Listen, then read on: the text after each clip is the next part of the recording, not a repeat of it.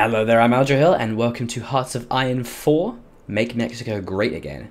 That's right, we are going to become fascist Mexico, we're going to push back Trump's wall, and we're going to get rid of Trump and put whatever weird person is in charge of fascist Mexico, because this is a two-type video. One, it is the first episode of my new Let's Play where we make Mexico great again, and two, it is the guide video to give you for the help of the achievements for Revenge of Montezuma and Sunset Invasion.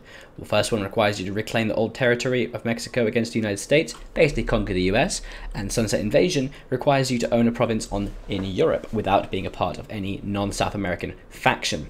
So similar to my previous achievement guide, which you guys seem to really like, it's pushing around 11,000 views right now for Rule Britannia Baby to the One Empire achievement. This is going to help you with that achievement and getting started with the rather difficult Mexico start. So the very first steps that you need to know and understand are take all your crappy troops and move them over here. So because the first things we do once we become fascist, take all of these so we only can really take the 4 countries because you can't really take all of Panama because of the bloody US. But what you do is you gain 4, well you can take 5 actually, you get 5 civilian factories and 5 military factories because you get 1 from each of them, which is going to be fantastic. First steps there, you do that. Next, research better infantry equipment because you have crappy infantry equipment. Even though you have crappy infantry equipment, make it anyway because you need to get soldiers out there.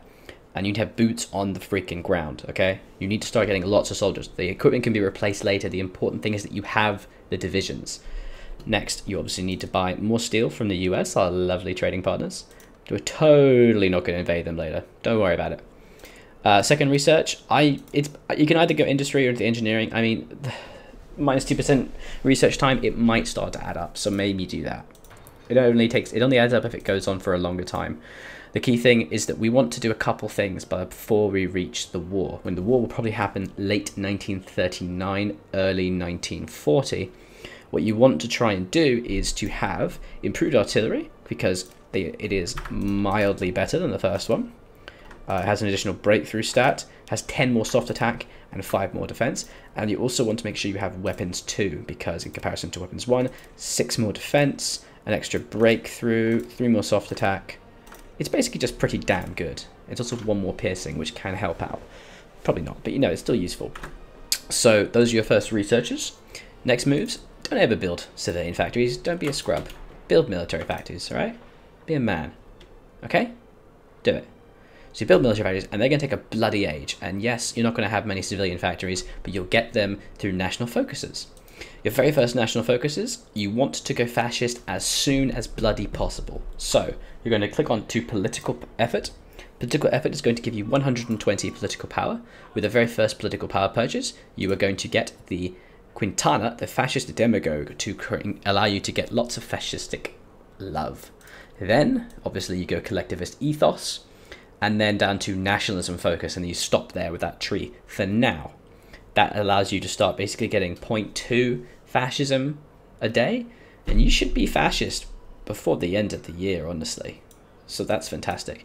After that, your next steps are to go down industrial effort and go down the armament effort areas so you can get 3 free military factories, because when you have 3 to start with, getting 3 is a 100% increase of factories. So you have to do it basically. Next steps then are, depending on how it goes, you want to make sure you try and time these equipment effort bonuses for the artillery and infantry equipment. So this one should probably be taken around mid-1938 to allow you to research improved artillery, and that allows you to then build improved artillery and start cranking out artillery to replace your troops, because you guessed it, we need to end up with artillery like this in our divisions, because it adds a redonkulous, it's 69 soft attack.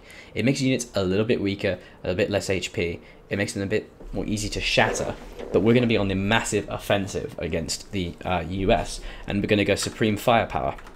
Speaking of supreme firepower, you want to make sure you tie your national focuses with the doctrine effort. Army effort, doctrine effort, and doctrine effort 2 give you basically a 50% bonus for doctrines, allowing you to get 3 doctrines, basically for half price, which is an excellent bonus, which allows you to get all the way up to mobile defense. And these 3 are mandatory before you fight the US, because they're going to be at least here anyway. 20% soft attack, 10 organization, and 20% defense, as well as very valuable tactics. suppressive barrage and elastic defense being particularly good tactics. I would then also go then to dispersed support, because your line artillery, this isn't a very good one, but it does allow you to get better recovery for when your units move back and forward, because artillery has slow recovery rate. And this one's fantastic, 10% soft attack, but it's only useful if you can really get artillery into these positions here. It also frees up a large amount of infantry equipment. As you get later into this, around 1939, you're going to find yourself with a deficiency of infantry equipment. But then when you suddenly swap this over to artillery, you're going to find that there's like, you know, you gain like 6,000 infantry equipment because of all the divisions that are on the ground. You ignore air, you ignore tanks. They just don't matter, honestly. That's all you do. You just do this. You set it up as I've done here, and you essentially are going to wait. There you go. We're now making 10 to bajillion infantry equipment, and I just realized I'm not actually training in divisions, so I should definitely do that. I train 4 divisions, and I'm going to put them there. So the first 4 get put over here, and so they will join these guys in their push this way, which just, you know, makes it a bit faster in terms of the crushing of these guys. So the very first thing we do as soon as we get the political power, as I said, is we get the fascist demagogue, and we move towards fascism. And by moving towards fascism, we gain, first of all, the ability to go to war economy from civilian economy as soon as war tension hits above, is it 20? 15, which will happen in early 1937. By that point, we should have conquered all of this anyway. And also allows us to start justifying. So the second we do turn fascist, it is obviously random. We don't actually get the choice of when it happens, which is unfortunate. But the moment it does, we start justifying on each of the nations in turn as soon as we get the political power. And if you do it right, and if, you know, time goes for you, we're playing historical focus on, by the way, to make the game a bit more predictable, because otherwise things can happen in a really weird fashion. And let me tell you why. You see, the US has a delightful national focus. And they have lots of really interesting ones, but the main thing you have to worry about is this one.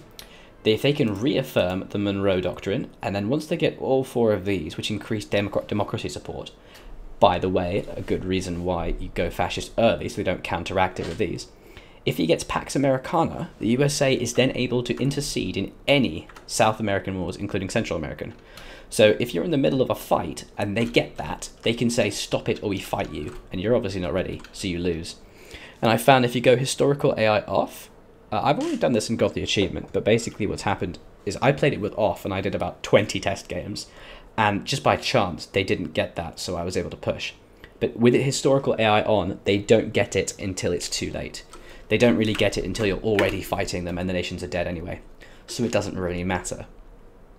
So you kind of do want to go historical mode on, otherwise you're going to find yourself getting to a 1938 and realizing that, oh, the non-historical AI has randomly decided to go all the freaking way down into Pax Americana and wrecked my day, and that would suck. In the meantime, what they do is they go like WPA, war bonds they do as soon as they can. They do war propaganda at some point once tension occurs. Once war things have actually started, they'll go a kind of continuous route as the world goes, but they shouldn't do anything with the Monroe Doctrine or Pax Americana, and shouldn't mess up our day. So, like I said, honestly, this is it's a simple start. Honestly, it's very easy. A couple tricks that I like. Once you start getting some national focuses down and start getting, like, you've got the doctrines, you've got some equipment efforts, you've got the artillery, around like mid-1938, early 1939, finish motorization effort, which allows you to research motorized units in about 18 days, I think. And what that means is you can then start making motorized units in your factories. And if you can get enough for, let's say, 1,200, if you can get 1,200 motorized units, that is to say 4 divisions, you can have 4 reasonably powerful divisions able to really quickly just rampage through everything, because encirclement will be your friend, honestly. Now, these guys only move at 4 kilometers an hour. I think they move at 12 or 16, and it's so fantastic to have just a few motorized divisions that aren't even very good at fighting, but their key thing is that they can go, I usually put them here from whatever this province name is, up to there, and although there is a river, that bloody long river, once the whole front happens and you're pushing into the US, you can grab here and you can start cutting them off. Another alternative is to put them here and try to encircle down to there, and you can kill a bunch of units. But that's long game. Key thing is we're just basically getting ready to take these and gain their factories. Cool. Remilitarization of Rhineland and political effort done. Collectivist ethos is the next thing we do. So goodbye, democracy support. And then, as I said earlier, the first thing we do, Luigi Quintana for the fascist demagogue. Fascism on the rise. I actually don't know what the difference is between the two of these, but I always click the higher ups, and it usually goes well for me. Couple tips that a lot of people don't realize when playing Mexico. When the war starts with the US, they will join the Allies, and they will call in the United Kingdom. And there is a United Kingdom province right here. So you bloody best make sure you have troops here. You know, almost every single time, I just keep 2 divisions here. As soon as the war starts, they get called in, I put them there, and they almost always then suddenly find themselves fighting off like 6 divisions being landed, including like a tank. And because they're defending a coastal, they always win. And that just stops Britain, because, you know, the AI doesn't do naval invasions, basically, so you're essentially safe. Second tip, Panama. They own the little bit of Panama, Colon. So what will happen is they'll get a border agreement with Panama, and they'll suddenly start pushing up. Don't have all your armed forces over here, allowing them to just value you from the south. Keep, like, because only one province, keep just 2 divisions or 3 divisions of infantry to stop them. And then they won't be able to attack you anymore. In fact, you might even be able to push down and then take Panama, which would be delicious. So, going to keep going through this, and as soon as you become fascist, which honestly will take quite a while. But look, you're getting it pretty quickly. It's going to be quite a lot of delicious gain. The ultimate aim is kinda to have, to have 1 general's worth, so 24 divisions, on the western flank, moving towards Los Angeles, securing this area, and then moving up quickly to San Francisco, and trying to hold the mountains and defend against them, and then have the rest of your units, roughly 40 to 60 divisions, depending on how quickly you can do it, here, pushing as quickly as you can up to here. I like to make the first line to Louisiana and Little Rock, and then you start moving up otherwise. There's a lot of micromanaging. You will spend freeze. That's okay, it's the Spanish Civil War. Yeah, no one cares. So let's go back on to engineering. Hang on one sec. So the next thing we want to do is you want to make sure you get basic machine tools, because production efficiency is a very good idea. You will spend maybe an hour setting the game up, just getting ready to do this, you know, moving through, establishing the game, and making yourself awesome, making Mexico great again. And then you'll spend 10 hours fighting the war with the US, even though it'll only be like a 10th of the actual time, or even less, there's actually elapsed in-game, because you'll be on very slow speed. And I would highly recommend that you do not let the AI control your units, because it's just the worst. It's so bad, okay? It's so terrible. They'll just, when you have very few divisions, every division counts, you know? And when you have a unit from over there reinforcing over here, it just makes no sense. I would definitely make sure you obviously set the offensive plans, delete them as soon as you start them, and manually control each individual offense and move into province. It does mean that some units can get left behind, but if you're able to make really fast pushes, you can do some disgusting things, okay? And you can, like, rampage. The key to defeating the US eventually, which you will have to do and claim all of their power, you will also then have to fight all of Canada, by the way, which will be the worst. And you will definitely want to make sure you're producing, as the war goes on and you're starting to win the war, you want to produce motorized divisions ready to counteract what they do. Okay, so, next step.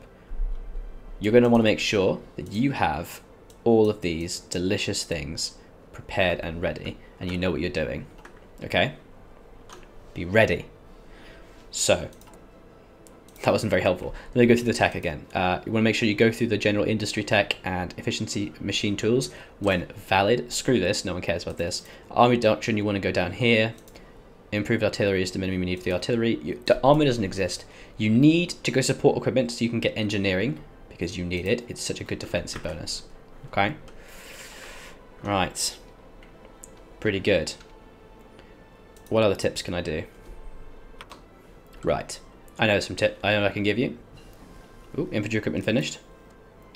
So, let's go through the order of your purchases with your PowerPoints. As I said, Fascist Demagogue is first. We're going to get 150 soon. Your second one should go either towards industry concern to improve your industry tech, or towards the military theorist. Either way, you're probably going to want to do one then the other, so the industry one, then the military theorist. You can start ramping up additional army experience. Any other points will then start to go towards the justification on these guys.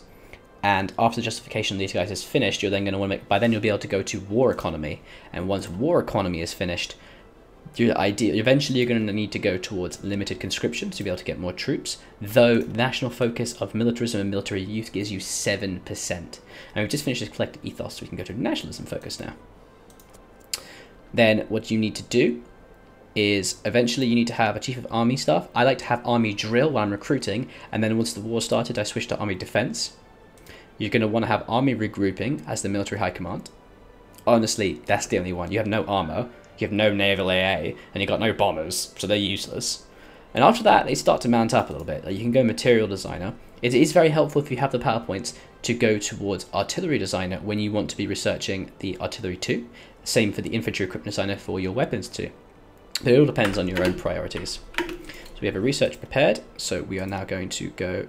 Oh, we're finishing that. So we're still finishing that. I find construction a bit lame, but I'm still going to do it because it is worthwhile. So, pretty good so far. Like I said, this is the first episode of it, and what I'm going to do is I'm going to cut this down to an actual guide video, similar to how I did with the One Empire achievement, and let you guys know exactly what you should be doing and how to do it. Division organization. As I said, early in the video, your infantry need to be 2 artillery here, and they need to have support artillery and engineer support. You can kind of ignore cavalry.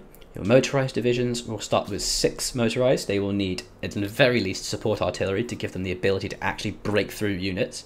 As you get more factory power and able to produce more motorized units as you rampage through the US, I would certainly recommend that you add more motorized units to your divisions.